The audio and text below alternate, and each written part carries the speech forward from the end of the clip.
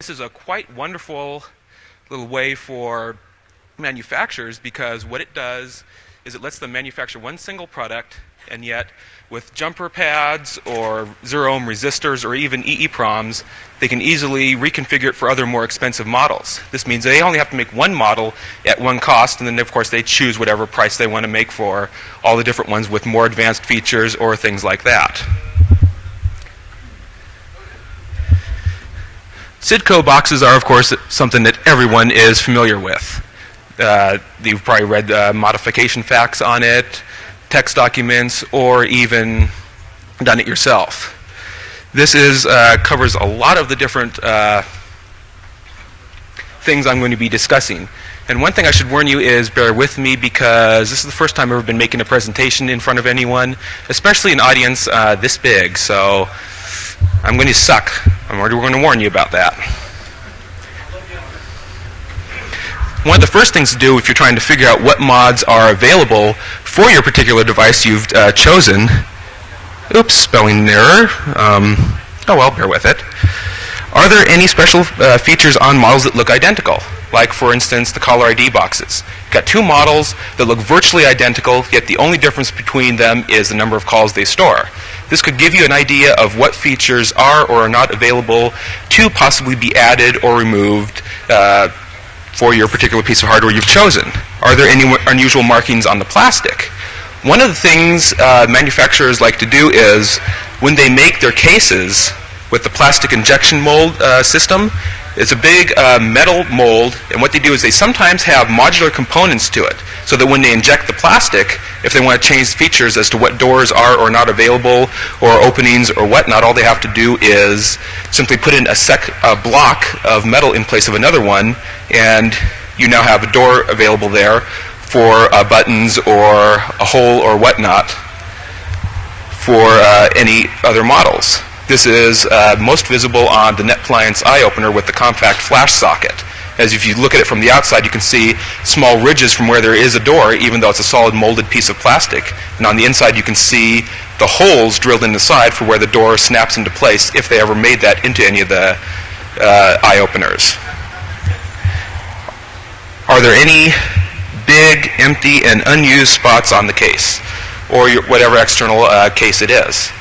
Sometimes what they do is you'll find, like let's say a VCR, for example, will have a big open panel on it, a play and a stop button, and over on the other side a power button. There will be a big strip of absolutely nothing there.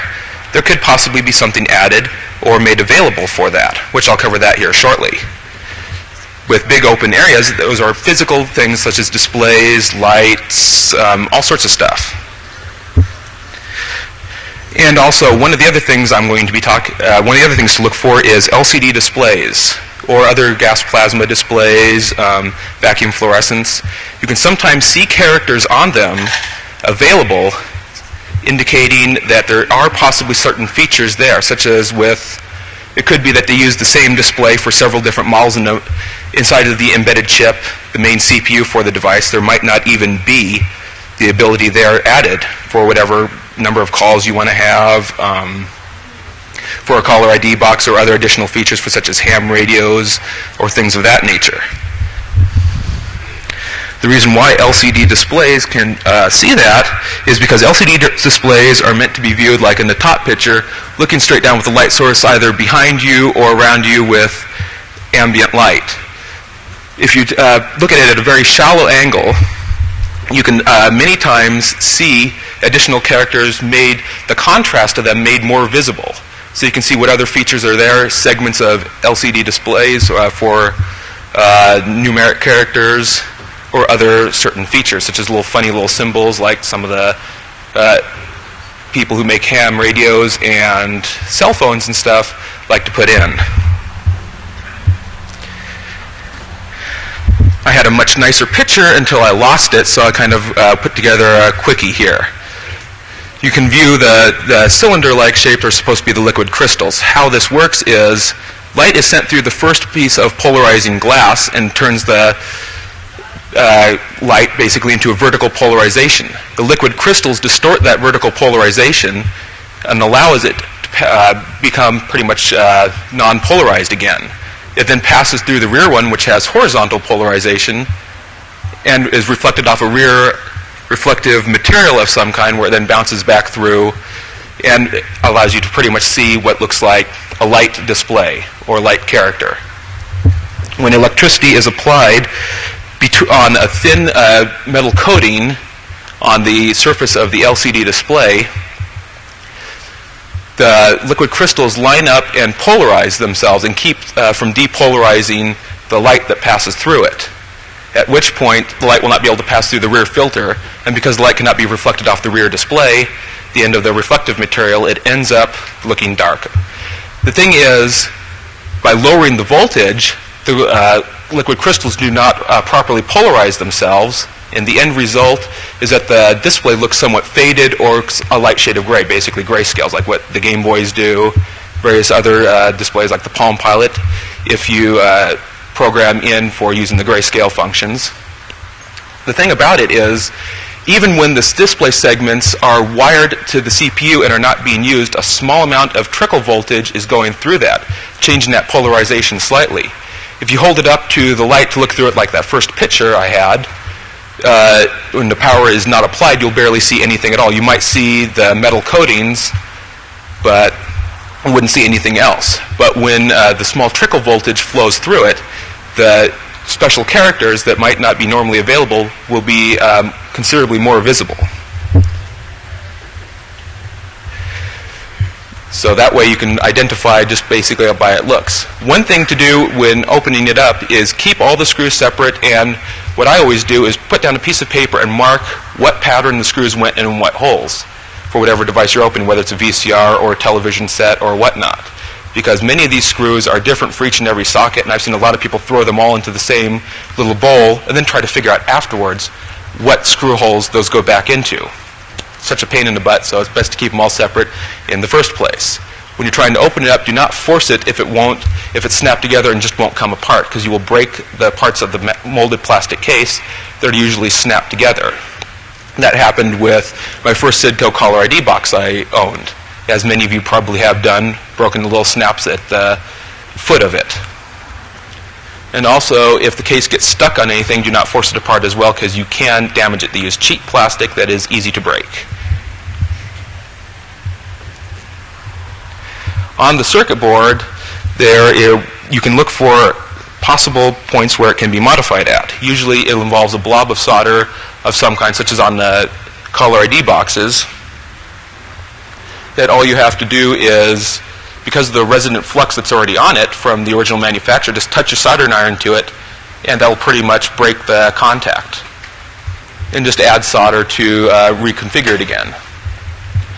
Open solder pads that are abnormally shaped relative to the rest of the surface mount components.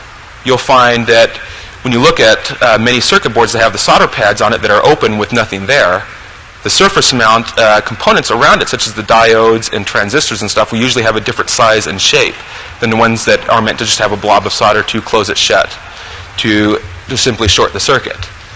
This is one of the other most common things as well. Look for whole rows of 0-ohm resistors. Many times 0-ohm resistors are used in place of blobs of solder because they look like any old surface mount component. And people will look at that.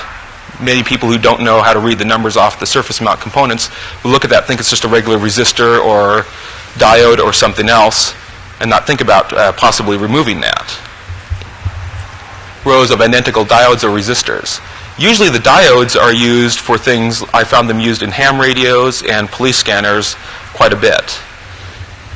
I'll have pictures of those here coming up here shortly. One of the things you're doing is when you find a whole bank of them to go through, one of the tricks I found, which is really good, is gray logic.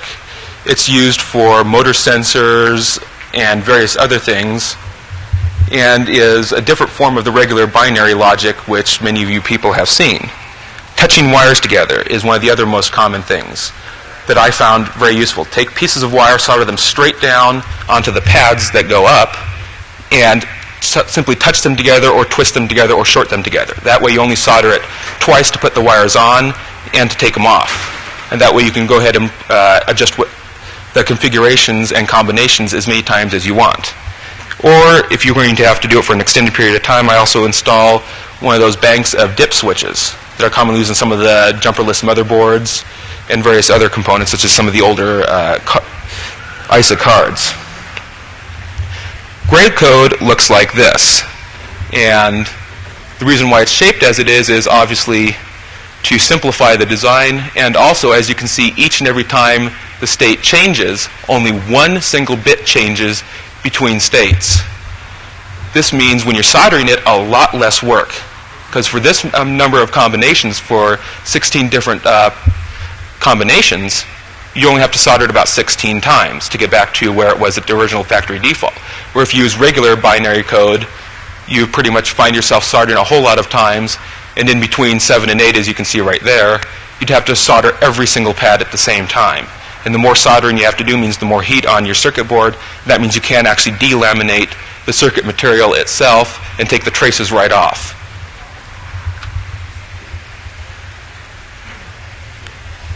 There are all sorts of hidden features in TVs, VCRs, and other home electronics devices. These range from various models that have stereo, region coding on some DVD players, possibly. I haven't had too much experience with that since DVD players are still a little on the pricey side. I don't want to rip apart a 200 piece of electronics gear just to find myself screwing it over. I think you people can sympathize with that. This is the inside of my Rate 715 DVD player, and all over the board, ranging from on this side of the display here, here, here, and also right here, here, and here. On the board, there are whole banks of 0-ohm resistors.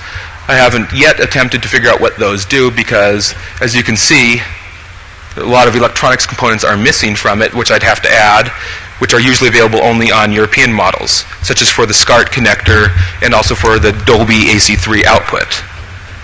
And by enabling those features, the device might not even work or boot up. And also, I just bought the thing as well, so I am not going to mess with it. But it gives you something to look at. Here's a close-up of around the ROM chip and with the CPU up here. This is one bank of 0-ohm resistors. This is another bank, and here's another bank. Those are probably the ones that configure various things, such as what hardware is and is not installed and available on it. Another thing to look at right here is, as you can see, this connector that goes to the faceplate has certain pins missing from it. I followed the traces and discovered that's for audio output. Audio-video outputs are right on the front of the player itself for connecting to a stereo system or something like that, which is I found on other. I've seen those on pictures of other Rate 715 DVD players. So you could get yourself another audio output by actually wiring those up, which could be useful if you have a crammed stereo system.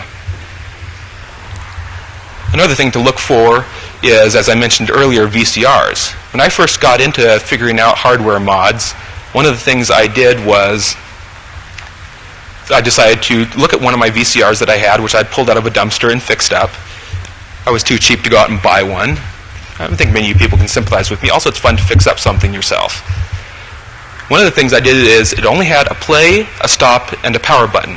No record, no speed adjustments, no nothing. I couldn't even rewind a tape except for playing it all the way to the end and letting it rewind automatically. So I took off the faceplate. Yeah, wonderful design, huh? So I took off the faceplate, and what I found was that on the circuit board right behind the display, there were through holes drilled in the circuit board and pads and the locations to solder on all the additional buttons for fast forward, rewind, etc. So I'm like, After some experimentation with the best way to implement it, I ended up screwing up the faceplate considerably, drilling lots of holes through it. So I went out, got a big chunk of aluminum sheet metal, drilled holes through it, put your regular through-hole push buttons, a cheap pack of $1 ones from Radio Shack, and had myself a full set of buttons and a nice tricked-out VCR. That served me for several years until I turned around and gave it to a friend who had ended up dying last year. Aww.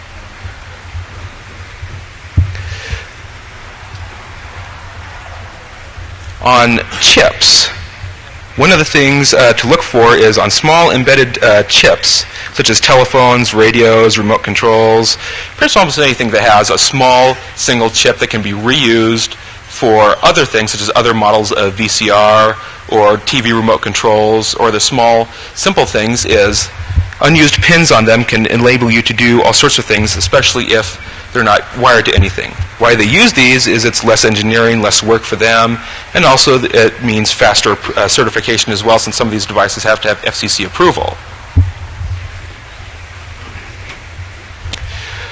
What I'm going to use for an example is a DTMF chip, which is on this small touch-tone encoder here, which inside of it I decided to want to add the A, B, C, and D keys one day.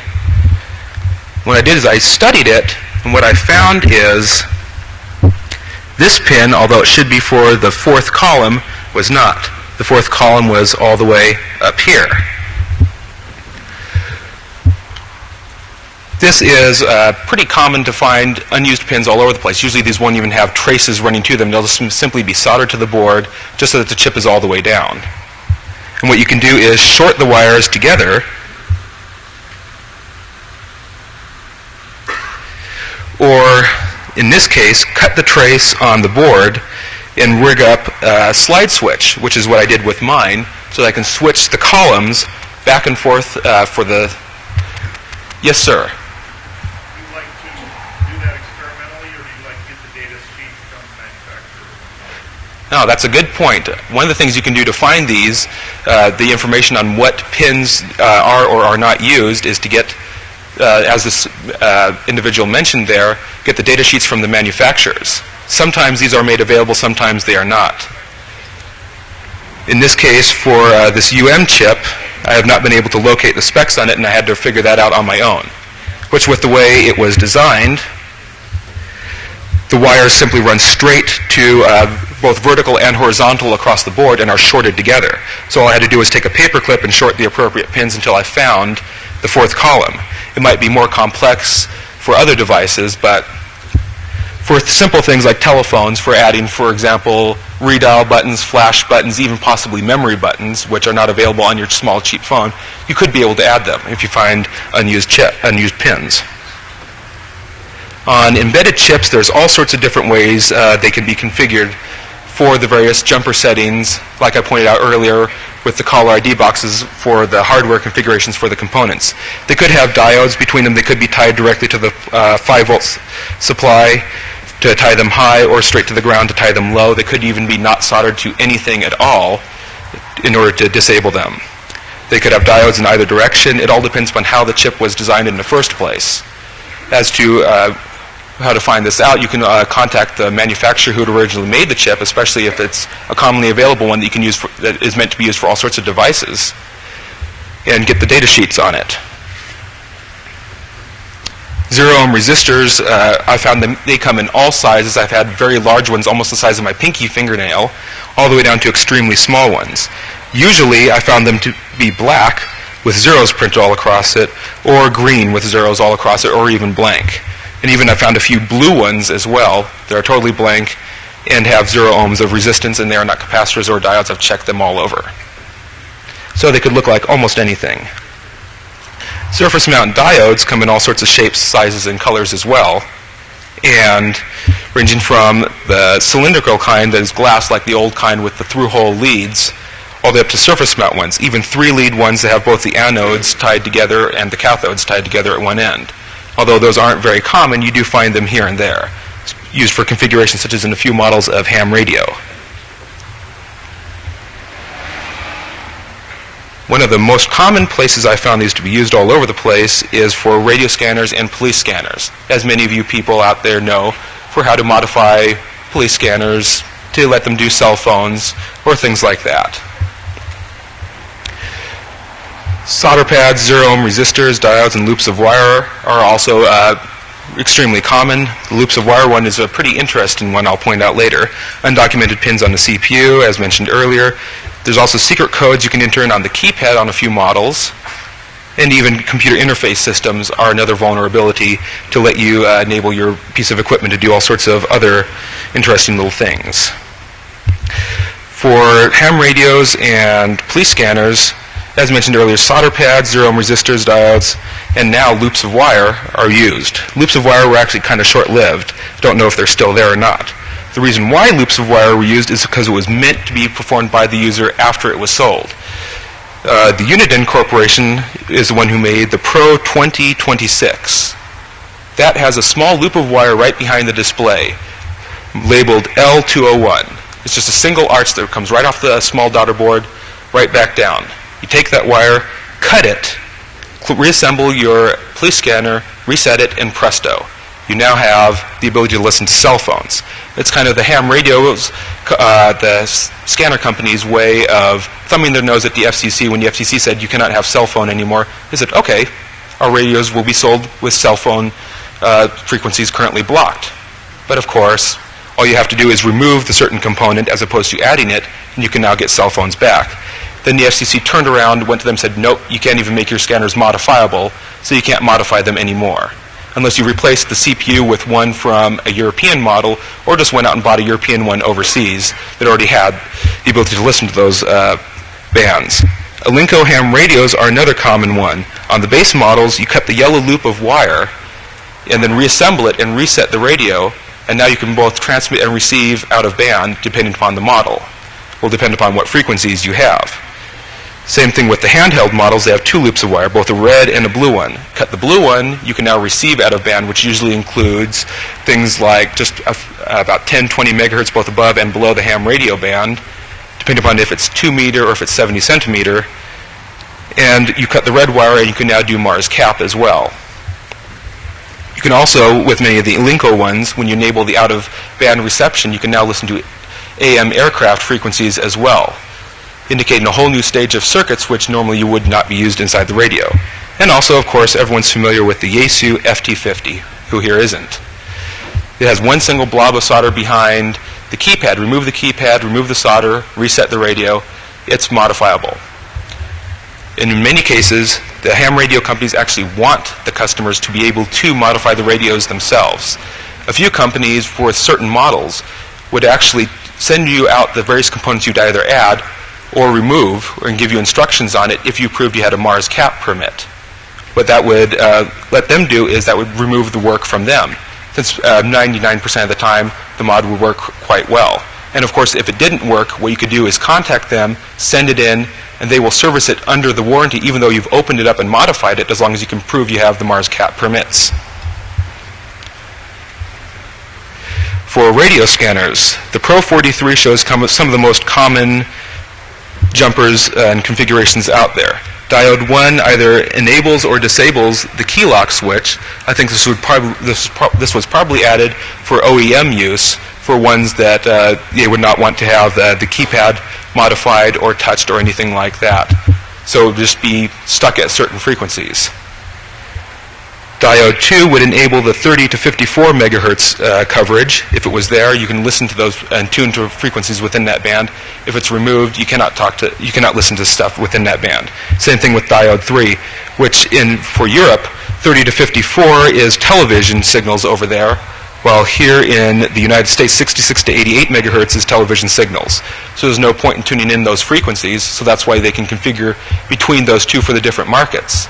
And by putting in both diodes in those locations, you can tune in both areas of those frequencies.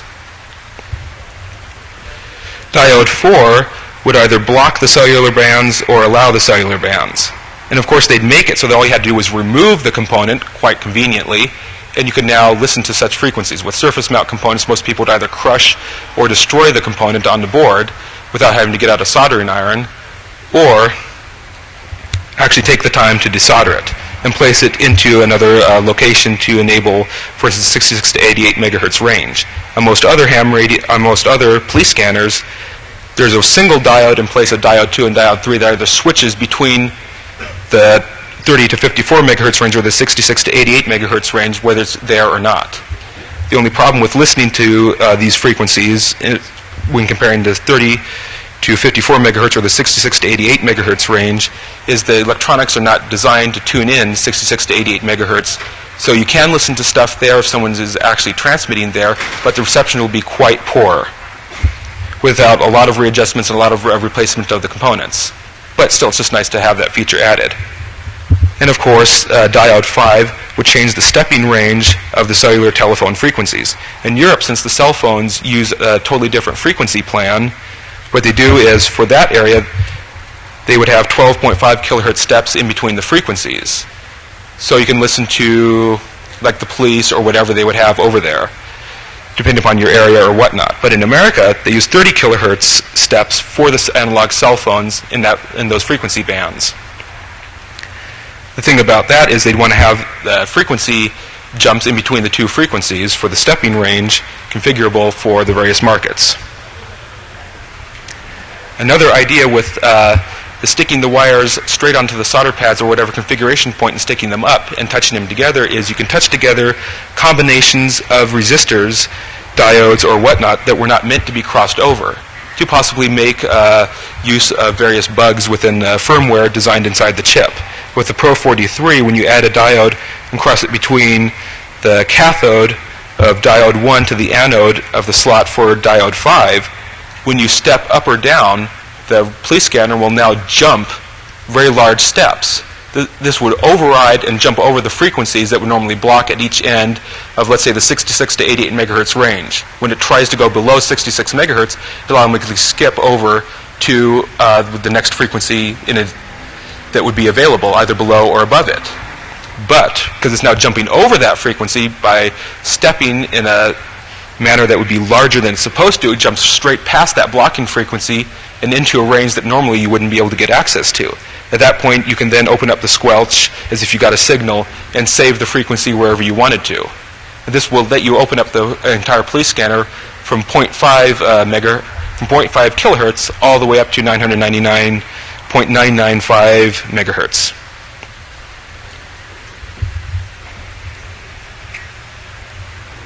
With the Pro 23, 25, 46, and 51 handheld scanners, which were made by Unison, along with various other Unison radios, depending upon what model number they made them under, there's all sorts of keypad tricks for holding down buttons on it and turning it down. The instruction book actually says hold down the 2, the 9 key while turn down your power, and the radio is totally reset. All your frequencies are lost. But if you hold down 2, 9, and the lockout keys when turning on, you now erase all the memories and you fill the memory banks with 1 through 25 of test frequencies. 2, 9, and manual does totally different test frequencies than 2, 9, and lockout, and only 1 through 7 are filled with these test frequencies for workbench use. 2, 9, and the band button, or 2, 9, and the monitor button will do a display test, which will cycle through all the various characters on the display, useful if you've ripped the thing apart or rebuilt it or somehow fixed it up, combined it with other parts. You want to see if the display works properly. The cool thing about the 2, 9, and lockout is, as I stated before, with the Pro 43, when it jumps outside of its normal range, you already get frequencies right here that are outside the range that those are supposed to be able to tune on these scanners. So without even opening it up, without even hardware configuring it or anything like that, you already have frequencies that are outside the normal range. And all you have to do is go to these frequencies and tell it to search up or search down, and it'll already be inside of those bands, and you could go to the extremes of it and store those frequencies elsewhere in other memory areas. 14, 15, and 16 are in the 66 to 88 megahertz range, and 23, as you can see, is within the cellular telephone range. That will let you listen to cell phones. All you have to do is go to the upper and lower limits, and you could pretty much have a blast, listen to whatever analog cell phones you want to, until, of course, the cell phone companies decide to totally abolish analog cell phones altogether.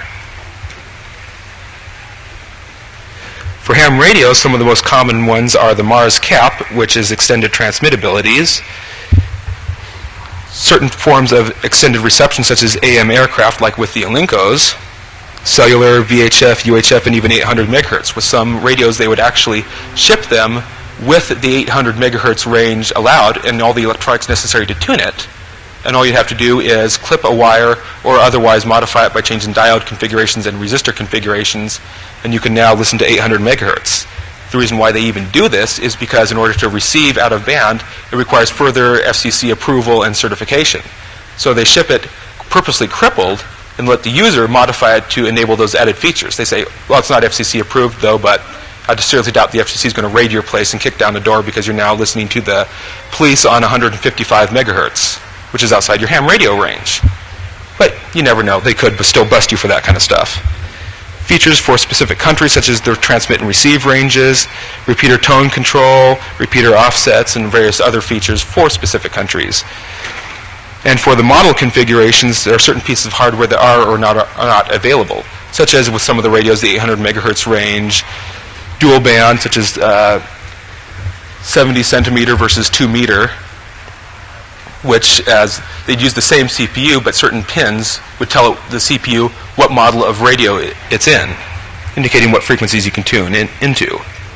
Mars Cap, as many of you people out there have probably modified ham radios, know is a feature which many people, as an acronym many of you people have heard but still don't know what it means. Military Assisted Radio Service is what MARS stands for. It's a service where ham radios users apply their services and apply their hardware to patch telephone calls in wartime emergencies, disaster areas, and things like that. Civil Air Patrol was started back in World War II and was civilian aircraft spotting German U-boats off the East Coast, and they're still used nowadays. You never know when it might be needed. If we ever go to nuclear war, someone might need to spot a nuclear bomb 30 seconds before it hits the ground. Yeah, search and rescue is also what it's used for as well, which I was about to cover. A friend of mine is in as well. And these bands are generally 130 to 170 megahertz, or 115 to 170 megahertz, sometimes more, sometimes less, depending upon what the ham radio companies decide to manufacture in. One of the other things I've found is, especially if you're into Mars Cap, like a friend of mine is, and needed to modify one of his ham radios, he frequently loaned it to someone else and was constantly afraid of this person using and abusing the out-of-band transmit abilities, which of course he wasn't supposed to let that person use it. With many of these ham radios, you have to reset the radio with a keypad combination or something like that in order to complete the modification. So what you do is you modify the hardware, cut the wire, remove the diode or whatnot to actually modify it, reset the radio, and then unmodify the hardware, but don't reset the radio for that last final little stage. That would pretty much not finalize the mod, and it could still work in the Mars Cap range, but all you have to do is reset the radio, and the radio is now restored back to its original factory configuration. And you can go ahead and loan it out to your friend at that point and let him use it without the ability of him to abuse it. One of the things out there that I have found is software hacks. With many of the ham radios and radio scanners having computer interfaces available for them, this lets you do all sorts of really interesting things, which with many of the early radios, you could actually take advantage of this, such as with the FT50, for example. What you can do is hex edit the saved data files in the case of if the saved data file is basically a direct memory dump of all the information inside the radio scanner's either RAM or EEPROM memory, just dumps it all out as a computer file is what the software does. You can then go in with the hex editor, change various information such as letting you go out of band or things like that, and then re-upload it to the radio. This can also be used for hardware configurations and whatnot. You can intercept or emulate the data transfers by writing your own custom software to let you do these various things, or even, if it's possible, direct edit the device's EEPROM or RAM memory with an in-circuit reader-writer. Of course, that would be pretty darn complex, and I would love to see someone out there design that, but that's beyond my abilities. Blank.gif is a file I commonly use on some of the websites I design. It's basically a 1 pixel by 1 pixel transparent GIF. This gives you an idea of what a hex file looks like when you view, or what a computer file looks like when you view it in its hexadecimal form, which is how the computer sees it. For the RDF file that the FT50 uses for the saved data configuration, you can see a 5E3 hex at that specific spot in memory is where the configuration for the hardware is, what country code it's configured for. This is also backed up at CE7H as well, which is the hex addresses for where those are. What you can do is, these two cannot be modified at the same time. You can't modify these and send it out to the radio because the radio will check that and say, whoops, you're trying to upload a file meant for a totally different radio. I'm not going to allow that, and give you an error message on the display. But what you can do is change the first one around and then upload the file to the radio at that point. And what it would do is the radio will accept it and look at only at the second one and say, okay, I'm supposed to accept you. and now it will change itself around, so it'll be, for instance, if you change it over to 2 hex, you now have a different country code programmed into it. And then when you re-download the radio, both of those memory spots will be 02 hex. When it comes to saved data files, one thing that they like to do is put in checksums to tell if the file is corrupted or not, or if the user has modified it themselves. As you can see, this is kind of a simplified version of checksums right here, which is a simple summing method where you add all the hex characters up, and you end up with a single digit to tell if it's been modified or not, or if it's been damaged or otherwise corrupted. As to what kind of checksumming is used, some of the programmers can get really bored and use all kinds of weird things, even quantum math if they wanted to form some 100-character checksum. It could happen, but the most common find is just simply summing it all together. And as you can see right here, when this one goes up to 2 hex, the checksum goes up 1 as well. This is almost an instant telltale sign that they're just simply using the summing method of checksumming. And as you can see, when this one goes up to 20 hex, this goes up to 50 hex as well, makes the 10 jump. And when this one goes down 1, so does this. All you have to do is when you find out where the checksum is being stored at by changing small, simple bits of information, and looking at where those changes are actually taking place at in the checksum. At that point, you know where the checksum is. And when you go in and change whatever little bit of information you want to, what frequency or whatnot, change the checksum equally up or down along with it. If they use a more complex form of checksumming, well, you'll have to figure that one out on your own. Another form of data transfer that they use is they don't do a direct memory dump. In this theoretical model, it just simply sends out a block of information saying, I want you to do this frequency in this memory bank. The advantages of this are it can be a lot faster to upload the information or download the information to or from the police scanner or ham radio, because there's a lot less information being sent into and out of it. And as you can see right here, the first one sent out is just a simple wake up, here comes some information, sends out the various frequencies, sets channel 1 to be the priority channel, and sets channels 1, banks 1 and 2 to be scanned and all others off. And then it tells it it's all done with the interface and go back to normal operation. In this theoretical model, as you can see, these first characters sent out are the memory slots the radio goes into for a 100-channel police scanner. And then as you get down here, other codes are sent out to give it other bits of information. But what happens is you actually send out other codes, like what does A2 hex do, A3 hex, and other things. You can possibly get it to go into test modes, change the hardware, or other things, and change various other forms of configuration with it. Direct edits of the device's memory. One thing you can do is, such as with the QCATs, if you really want to change the serial number, desolder the EEPROM chip instead of declawing it, and drop it into some kind of reader-writer unit, and change the serial number to, let's say, 0000003137. Another thing you can do is use a reader-writer to take the information, and instead of directly editing it inside the chip, which some will let you do, save it as a file, hex edit it using your existing software to upload and download the file from your reader-writer unit, hex edit it as before, and then re-upload it to the chip and resolder it into place. Another thing you can do with the QCAT as well, which a friend just told me about a half hour before this little speech, is take the data line when you declaw it and cut that little trace on the board, instead tie that trace straight to the ground. And although I haven't had a chance to try that yet, he said that theoretically it should let it output all zeros instead of giving some erroneous information and errors in the serial number. Let's see the Digital Convergence Company try to track a serial number with all zeros when half the country has that. One thing you can also do as well is, if someone actually goes out and takes the time to make it, have an in-circuit EEPROM reader-writer that'll let you read and write the RAM or the EEPROM chip or flash memory or something like that directly inside the unit without having to desolder it and take it out.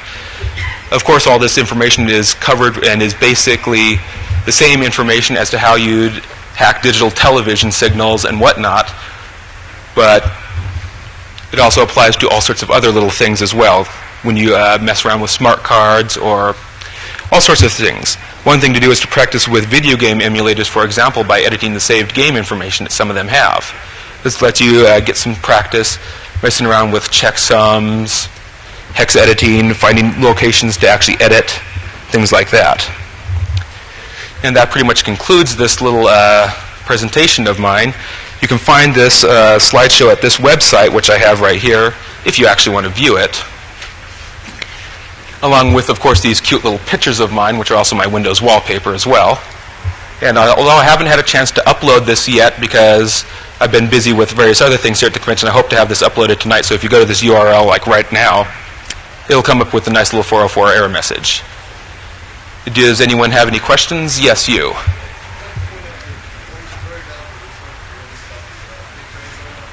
Could you please repeat that? Tradezone.com? Oh, Free Trade Zone. I've never actually been there, yes. Freetradezone.com might have some information as to this. I haven't seen it myself, so I can't tell you exactly what is or is not there. So, anything else from anyone? Yes, you. Yes, any particular attacks perhaps against cell phones? Cell phones. Ooh, I was going to cover that. Cell phones, usually they have a customized chip which has everything built into it. The code, which is stored, which is actually basically the computer program itself, the firmware, everything's stored on one single chip. Many times these chips are actually meant to be programmed only once with certain data lines and then tied straight to ground or something like that with the memory that's used inside them could be an EEPROM for firmware updates if it's ever sent back to the factory, or it could just simply be a PROM chip, programmable read-only memory, and meant only to have the information sent to it once. You cannot no longer reprogram it or anything like that. All the other information, such as the EEPROM, which stores the ESNs and various other serial numbers, that is stored within the chip itself, and usually that is extremely hard to get to unless you actually first modify the code to then let you get access to it. So with the newer cell phones, it's virtually impossible unless you know some secret trick that I don't. But with many of the older cell phones, especially the ones that have the EEPROM chip soldered separately on the board, or have the ROM chip for the software, such as with the Oki 900, you can then go through, rewrite new firmware to the ROM chip, solder on the ROM chip, or put it in a socket if you're lucky enough to have a socketed Oki 900, and then you can gain access to changing the ESNs. Anything else? Yes, you. Change one value, like the country code. Yeah. You just change another value so the checksum comes out proper.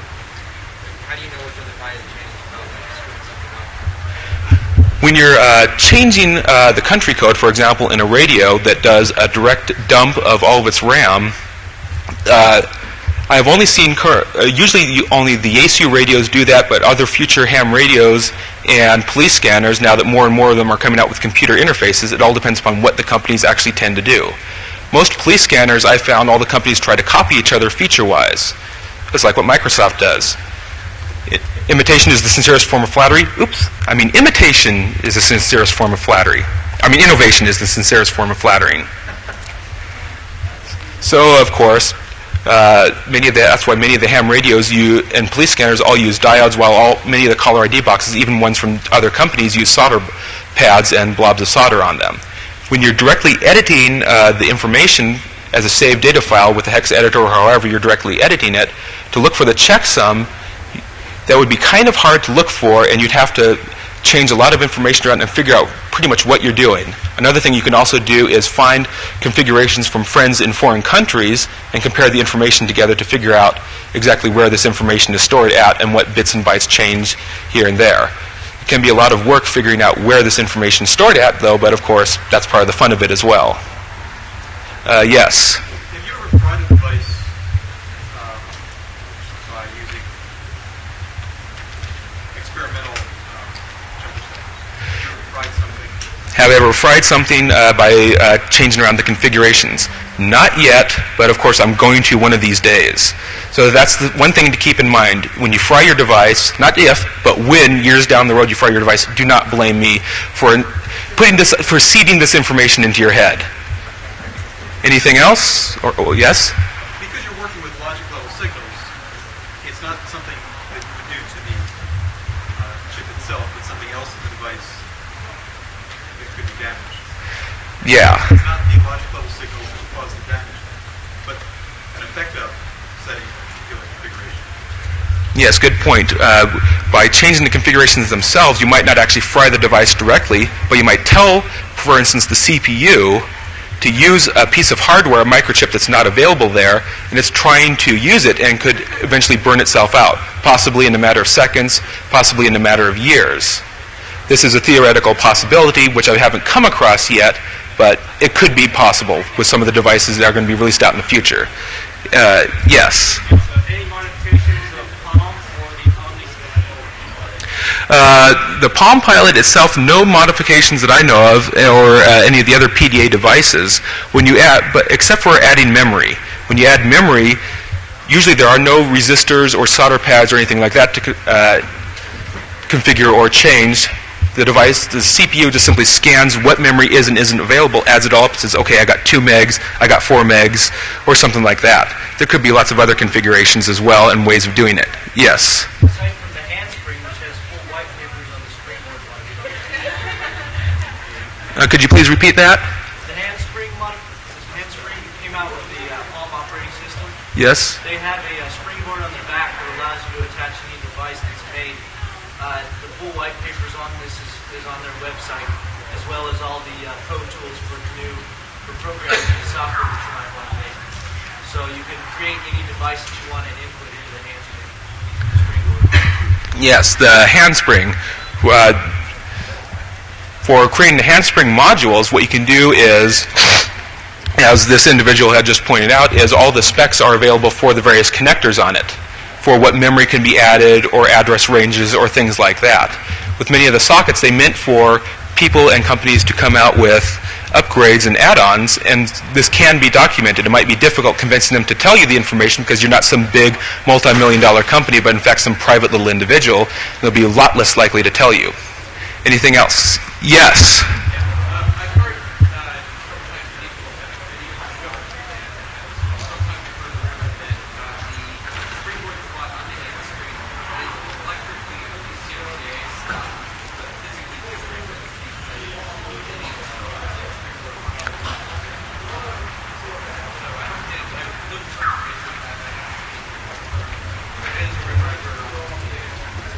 Yes, as this individual had pointed out, one of the things is the handspring upgrade socket is electrically seen as a PCMCI slot, even though the card design, the socket design, the pinouts, etc. are shuffled around and configured differently. So you could possibly, if you're interested in hacking the handspring, look up the information on PCMCI slots.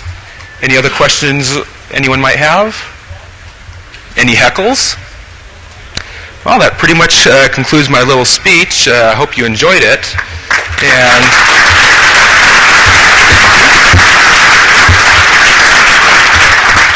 And I shall hand the